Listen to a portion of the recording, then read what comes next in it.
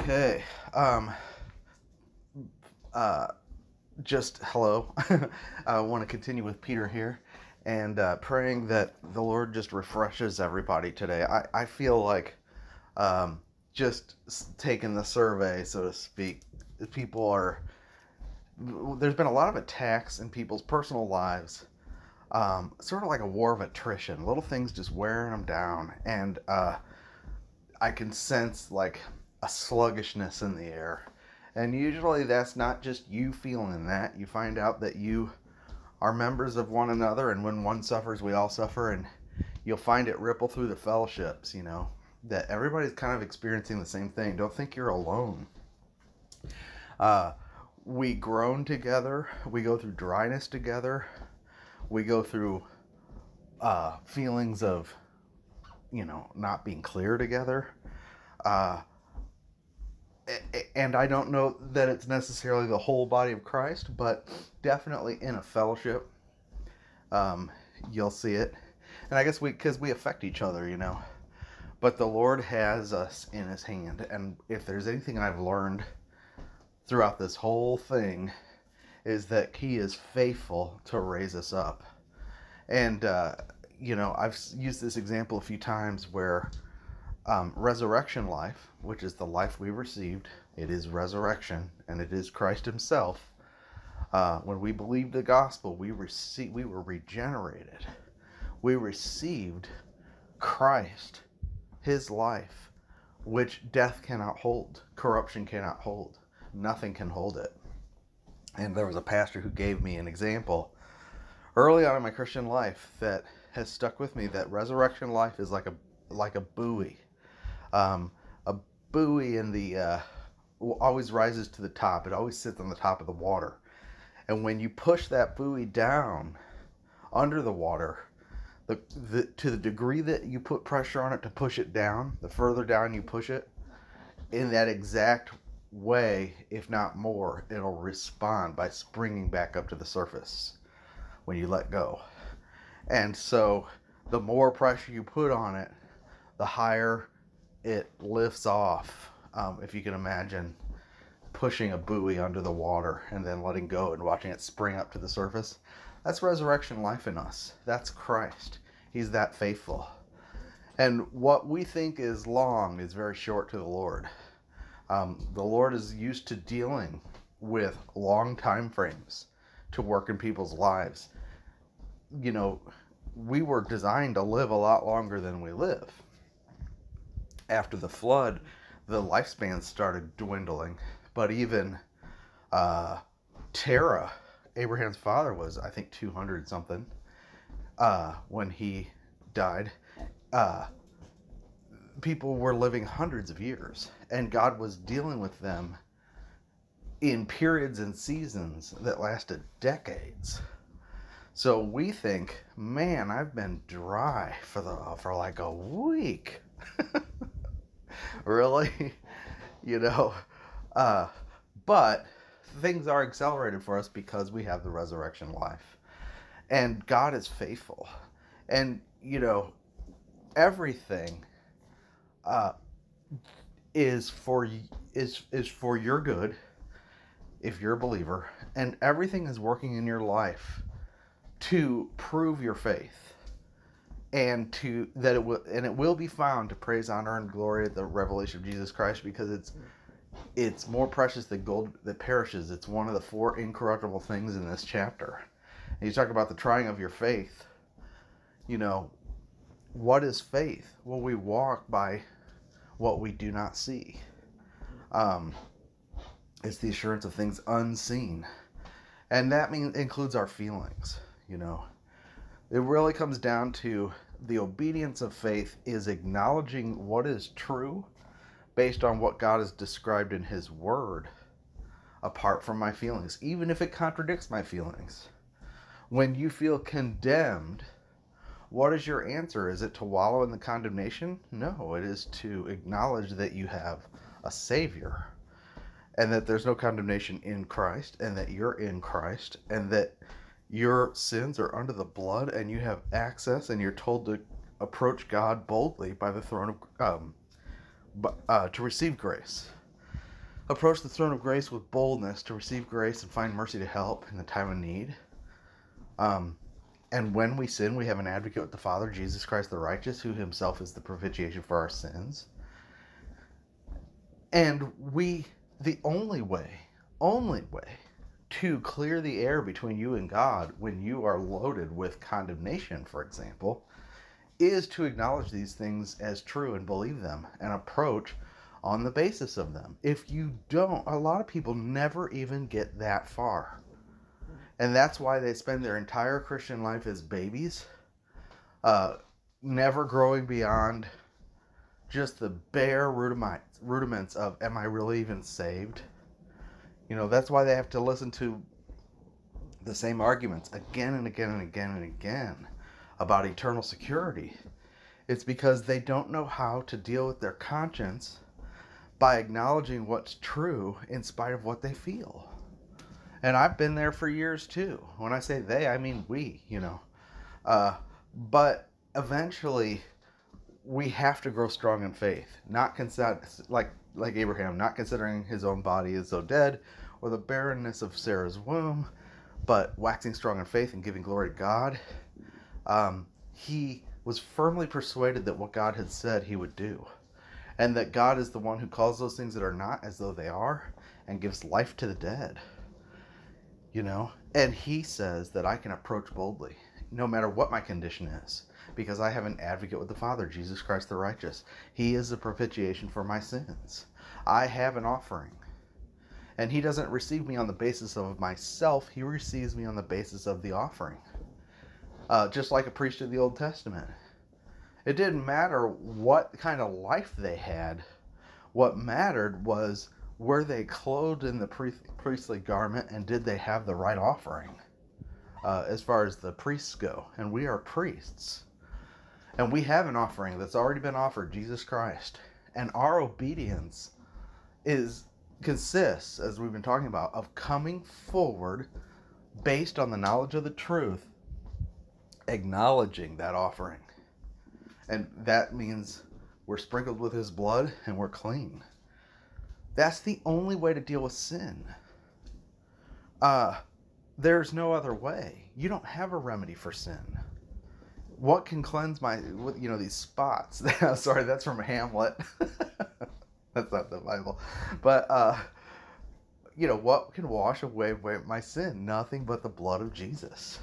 The blood of Jesus is the only answer for your sin. And last night I was meditating a little bit on the way to bed about the cross. And that we are crucified with Christ. And I think about sometimes how we don't believe we deserve to be there. We think we are mostly good, and but not perfect. And Jesus had to die for us because we're not perfect. No. If you want to understand the depth of your depravity, you need to look at the cross, because the cross is the display, not only of God's love and his righteousness, but the depth of how ruined you are. Because that cross is rightfully yours. That's your real portion, if it weren't for Christ. But he is there instead of us. And then we are reckoned as crucified with him. But it's really that bad. And so, when you sin, you have not surprised God, nor have we, as many people think, grieved the Spirit. Oh, now he's sad because you sin. No, he's not. He has anticipated it all. He has anticipated it all in the Lamb slain from the foundation of the world. He is the propitiation for our sins, and not only ours, but the whole world. He came to save sinners. He was manifested to deal with sin. That was his mission. So no, he's not surprised when he finds that the cancer patient is actually sick and has symptoms. Or grieved because he has the solution. He has the remedy. He would grieve if there was no cure. He would grieve if there was no remedy. And you were just there to perish. But you're not. You have a fountain of living water that is the healing for every ailment, Jesus Christ. If you believe in him, he is in your spirit. And he can spring up and wash you. And you can come forward to him and be cleansed. But sometimes we need to realize how bad it is, and it's bad. It's not just that you messed up a little bit. No, you are hopelessly ruined apart from Christ. So the more you realize that, the more you will give up on any any hope in bringing some kind of righteousness to God that's going to change his mind towards you or deal with the feelings of condemnation that you have. No, the way we deal with the feelings of condemnation is by looking away from ourselves and stopping. No attempt to repair ourselves. No attempt to bring anything other than the blood of Jesus Christ. But then as we do, we come forward through the blood, we're cleansed. If we do it by faith, And it really comes down to, what do you believe? And acknowledging, I believe, even though, I started talking about dryness. Even though I feel dry, that's not what I go by. I cannot measure my condition based on my feeling. I have to measure what is true in terms of what has God given me and provided, and is it enough? Yes, it is. He says I'm clean. And on the basis of the blood, I'm allowed to come forward and enjoy his presence. You say, well, I don't feel his presence. Stop it. Don't measure based on your feeling. Say amen to what is true and thank God for it in spite of what you feel. That is the answer. We learn eventually to not be slave to our feelings. If you're a slave to your feeling, you'll be a slave to sin, you'll be a slave to every appetite, you'll be a slave to everything. But we've been delivered from slavery. And the only way for us to participate in the freedom we have is to learn to acknowledge by faith what Christ has done for us, and to come forward on the basis of that faith. Come forward to God, come boldly to him. He says, I take no pleasure in those who shrink back. Right? And we're told to come boldly. Boldly means loudly into his presence. We have a right to be there because of the blood. We are heirs. Not ever because of our own works, not because of our own history. It's because of faith in the blood. It brings us in. And that's where the cleansing power is. Not outside of that. So that's why so many people stay babies, is because they stay in their feelings and they never move on to say, okay, I don't care what I feel. I've got to look at what the Bible says is true. And then I've got to ask myself, do I believe it? And if so, what am I doing with this? And our obedience, again, is to come near. It's the obedience of faith. And we are obedient children because we believe. And now we need to continue in our faith. As you receive the Lord, so walk in him. We received him by faith, we walk by faith. Faith means not what I see, not what I feel, but what the word tells me. Period. And it can be really dry feeling. And I'll admit, I'm just as much an addict to the feelings as well. My feelings have said for about 2 weeks now, you are dry. Wow, this is really dry. You just don't have much of a appetite. Well, I'm not justified by my appetite. I'm justified by the blood.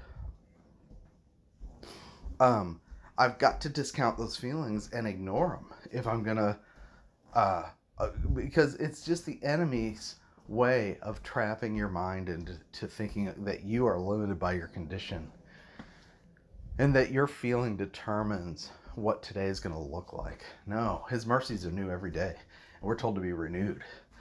And a lot of people pray for revival. Oh, we need a revival. No, we need to be renewed in the spirit of our mind. That's what the New Testament talks about. Paul didn't talk about renewal as if it was something that was unattainable and came in seasons and may happen. No. Renewal means you are setting your mind on what is true, setting your mind on the Spirit, putting on the new man, which is renewed in knowledge after the image of him who created him. And real revivals in church history have come out of some people being renewed. It just means that there is a renewed focus on the truth and on his mercies and on his grace and on his great salvation, which is true every day. If people have fallen into religiosity, formality, and deadness, it's because of a failure to be renewed. It's because they've deviated eventually from the truth, which is the spring of life. You know, Christ is the Word. He comes to us through the Word. That's how He's chosen to come to us. And then the Spirit bears witness to the Word. I had to block somebody on my channel, unfortunately. Usually they say supportive things, but there's always like a cryptic element. And so they were like, you know, folks, this last comment was, folks, don't limit the Word to just the scriptures. Christ is so far beyond the Word, you know. Well, that in a way is true, in that the Word is what He's revealed so far. But that's how He's chosen to reveal Himself. He's chosen to reveal Himself in the Word. And if you say, well, Jesus operates beyond the Word, then what are you going to measure those things that you encounter that you think are Him beyond the Word? You've got nothing to measure Him by. No, He's righteous. He's not going to go beyond His Word. And His Word is our window into what's true in Him. He didn't give us another window. And then the Spirit bears witness to the Word. So eventually I had to hide the guy, because I can't have that kind of leaven influencing other people on the channel. And I do hide people from time to time for those kind of reasons. They don't come across as nefarious, but it's leaven, you know, and and I'm not going to debate with them on the wall when they're that strong in what they believe. I just had to suppress it. So anyway, no, we walk by faith, and our faith is the content of our faith is in the Scripture. There's not something else to believe. Otherwise, you're just dealing entirely in the realm of the senses. Let's see. So anyway, we're talking about the trial of our faith, right? And that's what Peter's about to talk about. We've been regenerated unto an inheritance incorruptible, which is a living hope, and that is described in the Word. And we're kept by the power of God through faith unto salvation, ready to be revealed in the last time, and that salvation is described in the Word. And in that you greatly rejoice. In what? Well, I guess in the living hope, the inheritance, and the salvation to be ready to be revealed at the last time. In that you greatly rejoice. So we know our destination, we know our end, but it's not just that we rejoice in the future, because he's going to say that Christ is the one we come to rejoice in, and he's a present person. He's with us now. But anyway, he says, wherein you greatly rejoice, though now for a season, if need be, you are in heaviness through manifold temptations. So that's common. You know, that's something we go through. That the trial of your faith, being much more precious than of gold, which perishes, though it be tried by fire, may be found unto praise and honor and glory at the appearing of Jesus Christ. Now, most people interpret this like you are being tested to see whether you really believe. That's not it. You are brought through various temptations, and you have a feeling of heaviness when you are going through these things. And they are sovereignly allowed by God.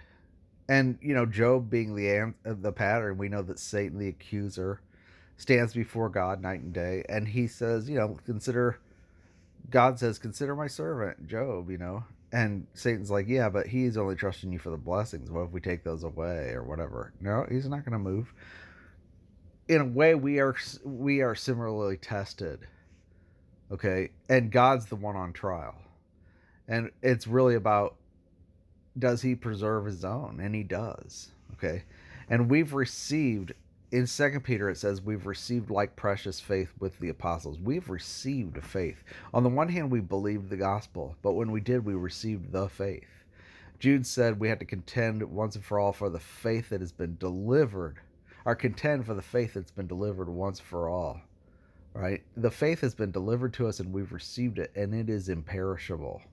It is the incorruptible seed of the Word of God that regenerated us. That is the faith.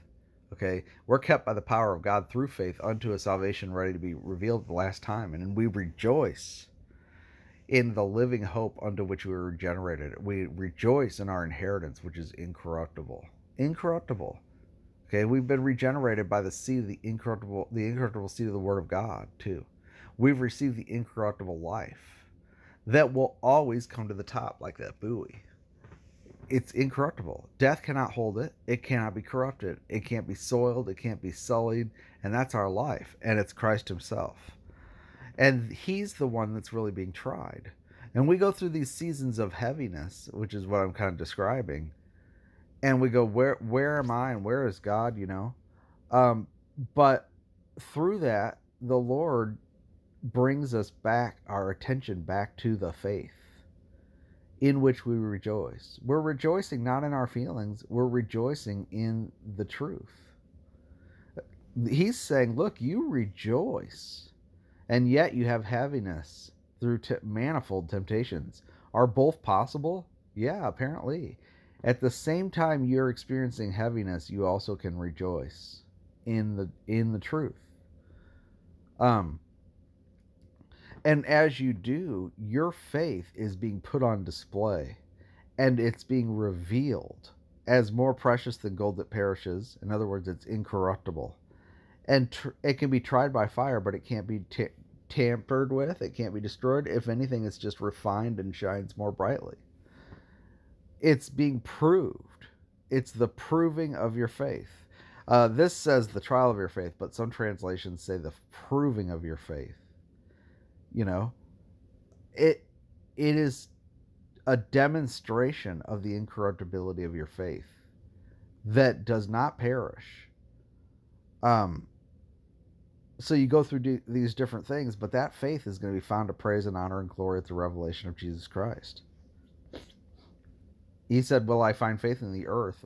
Well, he's going to find faith in me. I know that. How do I know that? Because it's already in me, and it's incorruptible. And I'm kept by the power of God through that faith. And I received it. It's a precious faith. And it was once and for all delivered, and I believed it. I believed the gospel, and I received the faith. And so I know I'm kept. And I know that that faith will be found to praise and honor and glory, even though I go through seasons of just absolute dryness. I believe the Lord is coming soon. And I believe there's a refreshing before his coming. But that refreshing is going to come through the acknowledgement of the truth. It's going to be by faith. And that faith is what's going to be found. Not us found it, glory for him, but our faith found to praise and honor and glory at the revelation of Jesus Christ. The faith is everything. That's our obedience. That is what we're doing. What are we doing? We're believing the truth. And then he says, so it'll be found in the praise and honor and glory at the appearing of Jesus Christ, or the revelation of Jesus Christ, whom having not seen you love, in whom though you've not seen him, yet believing, there it is, you rejoice with joy unspeakable and full of glory, receiving the end of your faith, the salvation of your souls. Okay, so on the one hand, there's a salvation ready to be revealed in the last time. And there's the appearing of Jesus Christ. And there's an incorruptible inheritance, a living hope. That sounds future. It is future. But at the same time, the trying of our faith brings us to the present Christ. Really, what is faith for? It's your eyes to see Christ. The way we see him is through the knowledge of the truth. Okay?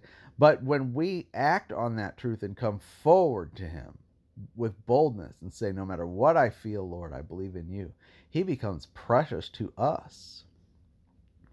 And even though we've not seen him, we find that we love him.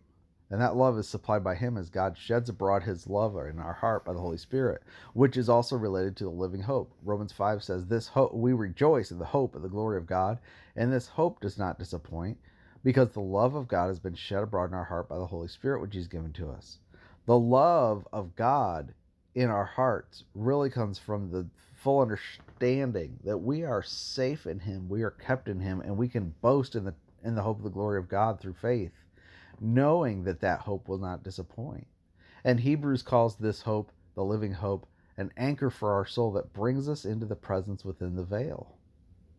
It brings us into God's presence when we meditate on the things that have been revealed as our hope, our inheritance, what's in store for us, which are all in Christ. And we find out that he's keeping us and he's supplying us and he's our life and he's our inheritance and he's our treasure and he's our beloved. And we're accepted in him. And in him we have redemption and the forgiveness of sins. And we are chosen in him and foreknown in him and blessed in him. Everything, we have everything because of him. He's our tabernacle. He's our meeting place with God.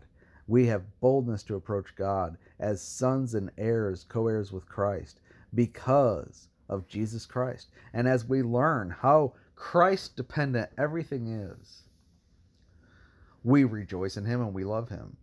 And see, that's what the faith is. The faith is the acknowledgement that it's not on me, it's on him. That's really what it comes down to. Even when I was talking about condemnation, what does it mean to look to him as my propitiation, my advocate with the Father, and to know that I have an offering and know that I can come boldly on the basis of his blood? What I'm saying is it's not about me, it's about him. I'm exchanging my righteousness, which is filthy rags, and my condemnation and my fears and my hopelessness and my sin for the white garment he's purchased for me with his blood. And I'm putting it on by faith and saying, no, I'm the righteousness of God in Jesus Christ. I have no condemnation in him. I'm spotless in God's eyes. I've been presented in the body of his flesh through death without blemish. I'm holy and without blemish before the Father in Christ and in love. I'm his beloved child, and I'm cleansed by the blood, and I'm clean in Christ. And my righteousness is a spectacular garment before God that the angels can see. You know, like in Zechariah, when the priest Joshua, as a type of Christ, is wearing our soiled garments, and then he has to take those off and put on the spectacular garments of his priesthood and his crown. That's what we do. We exchange our filthiness for what is true in Christ, and it's all because of him. And the more we do that and we get satisfied and our conscience is satisfied and the feelings of condemnation and heaviness get rolled off, what's happening is we are learning Christ, and we're learning how precious he is and how available he is and how real he is. And our faith is being found to praise and honor and glory at his revelation, and we're learning to rejoice in him. We're starting to rejoice in this one we haven't even seen. And he's going to say, okay, and we receive the end of your faith, the salvation of your souls. What is that salvation? You're saved from the feelings of the heaviness, and you're saved from the condemnation, and you're saved from the despair and being totally locked into yourself and limited by what you feel. And you're saved unto Christ being magnified in your body. It's the same thing Paul said in Philippians. This shall turn out to me for salvation through your petition and the bountiful supply of the Spirit of Jesus Christ, that as always, even now, with all boldness, Christ will be magnified in my body, whether through life or through death. For to me to live is Christ. It's to live Christ. It's Christ being magnified in me in this present time. And it's sometimes through heaviness and temptations that it's brought out. You know, if God allows a season in your life that's dry or heavy, it's because he wants to bring you kind of hungry and thirsty to Christ. Because the hungry he fills, but the rich he sends empty away. There's something about being poor in spirit and recognizing your need and being in weakness and coming to the Lord that really puts you in the prime position for the gold to be revealed, the faith to abound, to glory to him. And that's where you really taste his sweetness and his availability and his faithfulness, and you learn to love him. And it says, you receive the end of your faith, the salvation of your souls, of which salvation the prophets inquired. We'll talk more about this. But in verse 12, it says, angels desire to look into these things. This salvation, this experience you're going through is interesting to the angels.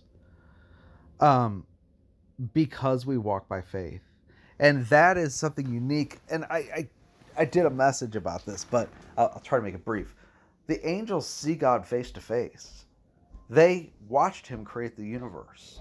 They see him on the throne in glory. And they do his bidding because they know who he is. We, on the other hand, were born in sin. We were born blind. And I like to say blindfolded.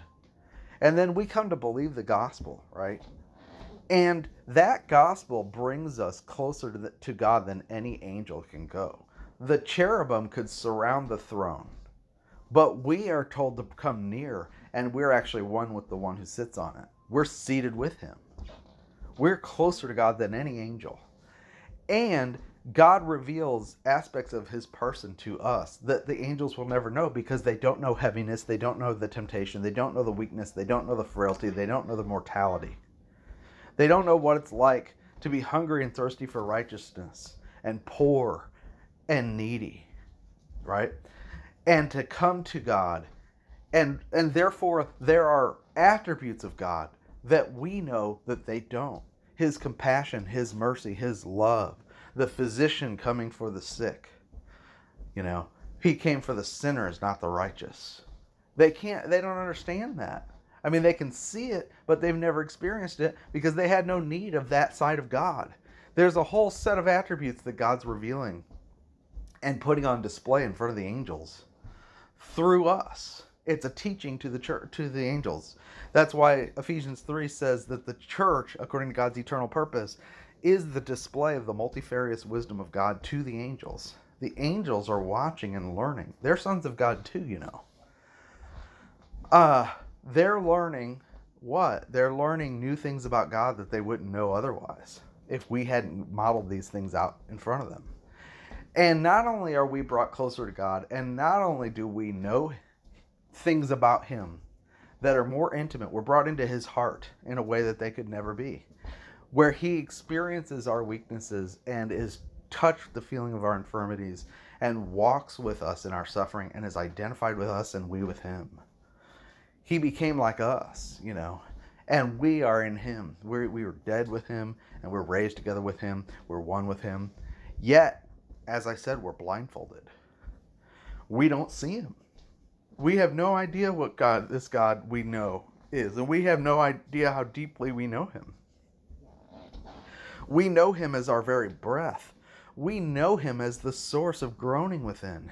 You know, when you groan, when you feel dry, did you know that you wouldn't have felt that, even known what that is before you got saved?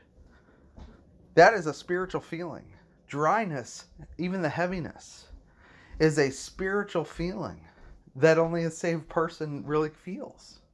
This dryness, this hunger and thirst for God is really what it is. It's a hunger and thirst for him. And it's because we've tasted that he's gracious. We've tasted that he's our source. We've tasted that only he can satisfy. And when we're brought into heaviness, what it is that we lack that taste. You know, where is my refreshing? Well, it's because we know that refreshing. And so we cry out to him. That came from him. And not only that, but it's because we have the first fruits of the Spirit, according to Romans 8, that we groan within ourselves. And he's groaning with us. It's the spirit of the sonship. Groaning in us, the first fruits of the Spirit. That comes from Christ's heavenly ministry, his high priesthood. It's the Spirit in us interceding. See, you don't feel dry at first. You're just going through your thing and you're just like, watching TV, and I'm not. You're not even thinking about the fact that you're not really hungry for God. But after a little while, you start to go, man, I'm hungry. That is his response to your weakness in the flesh. His intercession, his high priesthood. He's groaning within you, and then you groan. And that's something where we are experiencing Christ all the time, and we don't even know it, right? But the angels can see it.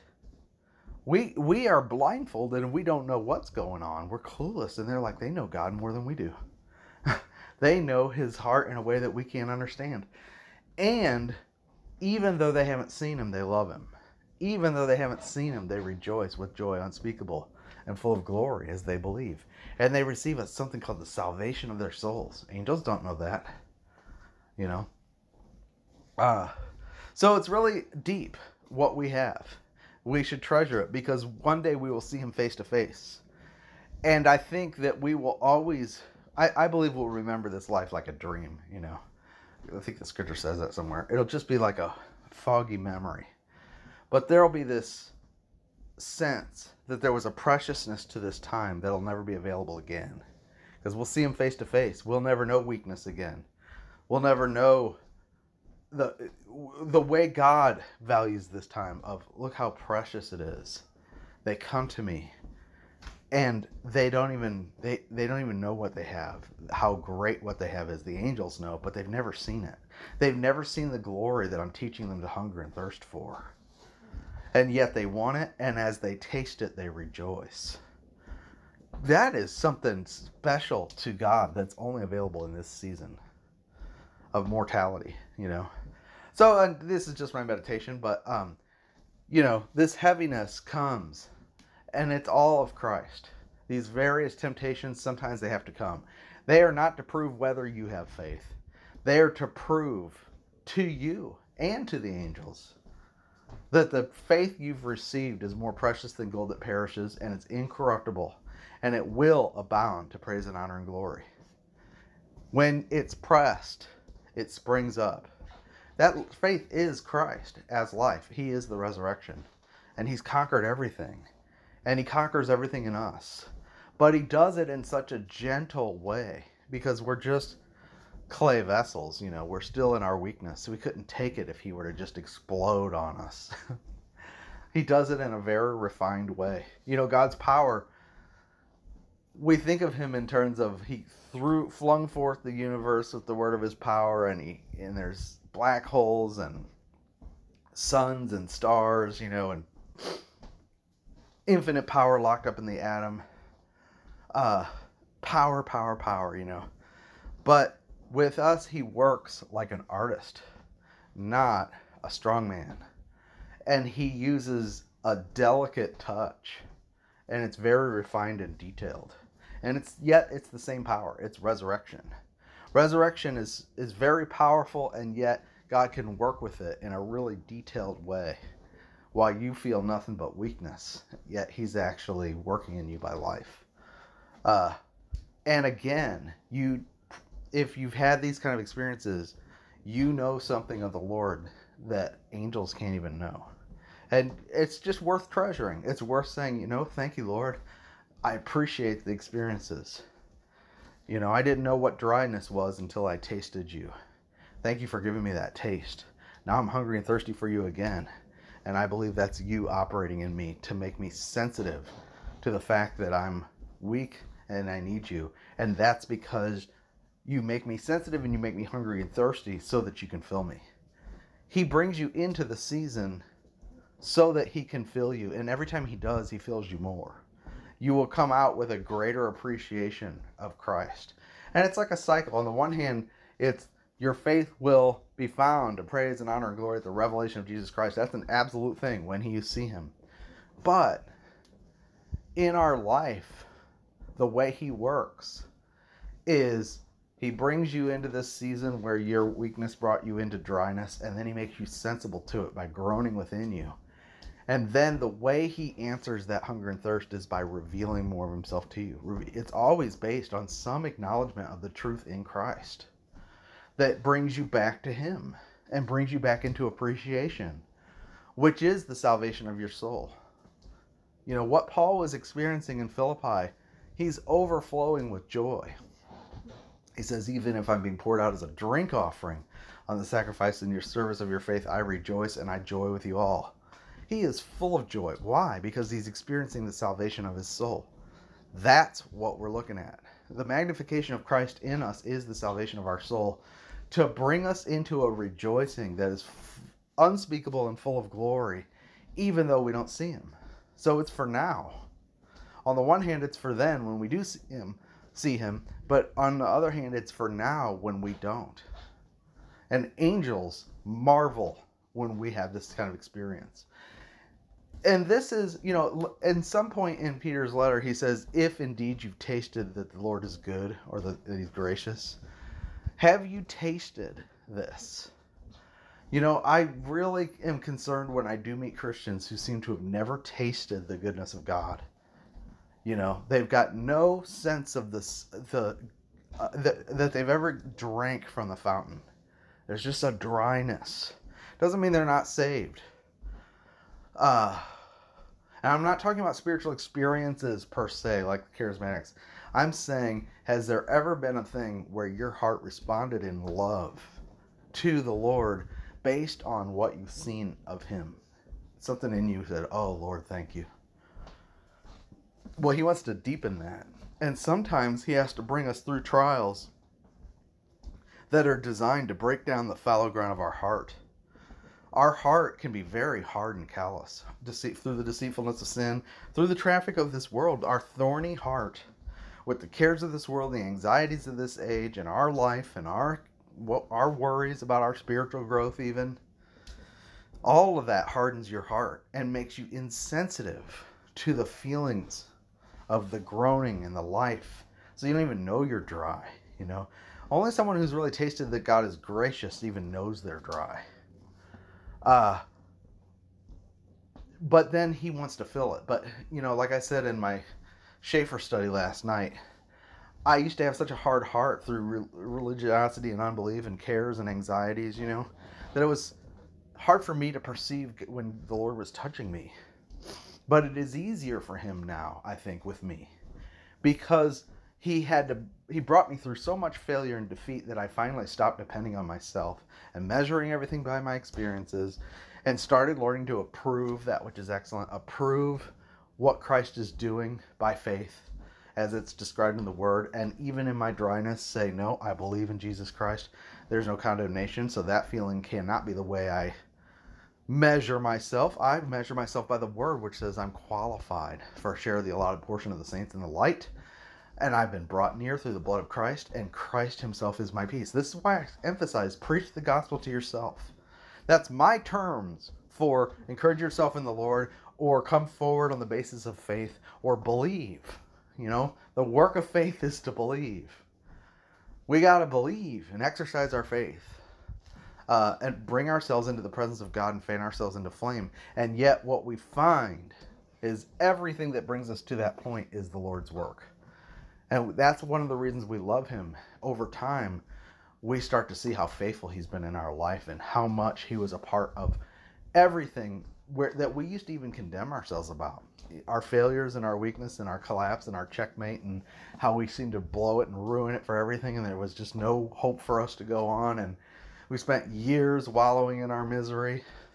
That was all designed by the Lord to bring you to an end of yourself, so that you could be the kind of person who's very easy to touch, soft.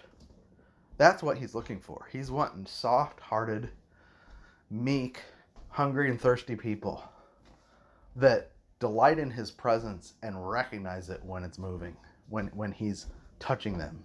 You know, he really wants an intimacy with you, but he's got to break through a lot of hardness in our hearts. And he knows how, but we got to give him time. So that's why the manifold temptations and testing comes. It's not even that he just wants to glorify his faith and show how great it is. No, what he wants is to find you rejoicing in him. He wants the salvation of your soul. He wants you to know the joy unspeakable, full of glory. Like John said, we write these things to you that you may have fellowship with us. Truly our fellowship is with the Father and with his Son, Jesus Christ. And we write these things to you that your joy may be full.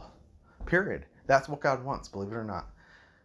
And no, he's not Santa Claus or something. We're not talking about happiness. We're talking about a deeper thing. Joy unspeakable and full of glory.